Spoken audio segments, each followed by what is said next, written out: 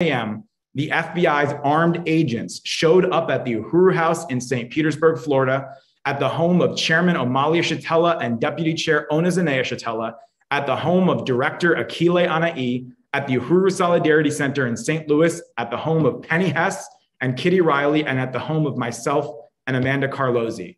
The reason given by the federal government for their raids, which included flashbang grenades, assault rifles, drones, battering rams, handcuffs, and more, was that they were authorized by the courts, they said, to look for evidence that, among other things, those elections in St. Pete in 2017 and 2019 were orchestrated by a Russian mastermind located in Moscow. This is not only a lie, it is an insult to the true mastermind behind the St. Pete electoral campaigns in 2017 and 2019, whose name is not Russian, his name is Chairman Amalia Shatella. And it is an insult to every person who was moved to support these campaigns because they want to live in a city without this brutal divide between white people and African people, where we can look at each other in the eyes as human beings and not as gentrifiers and gentrified.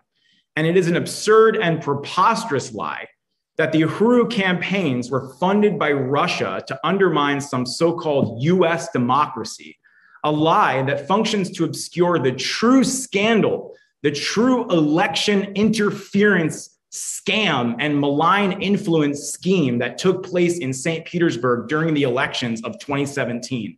That was the fact that, unlike our campaign, which raised a total of $15,000 in small donations from regular people, the campaigns of Rick Kreisman and Rick Baker, our opponents, took in millions of dollars from corporate backers and big real estate developers from New York, Miami, and other places, along with huge donations from shady super PACs and other mysterious sources. When is the FBI going to show up to the house of Rick Kreisman or the house of Rick Baker with flashbang grenades and handcuff them? If the charge is election interference and undermining democracy, when is the FBI going to show up at Ron DeSantis's house and handcuff him for attacking the voting rights of African people in Florida, where footage has come to light in the past few weeks showing the police in Tampa arresting and throwing up against the side of their police cars African women and men who were trying to vote in the presidential election that year?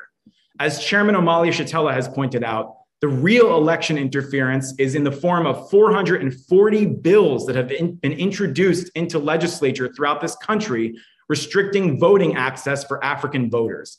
The only thing the St. Pete 2017 election Russia hoax is designed to, the other thing it is designed to obscure is that what was really behind the Uhuru campaigns in St. Pete in 2017 and 2019, what is really behind the Uhuru movement as a whole and the struggle of African people for liberation isn't Russia.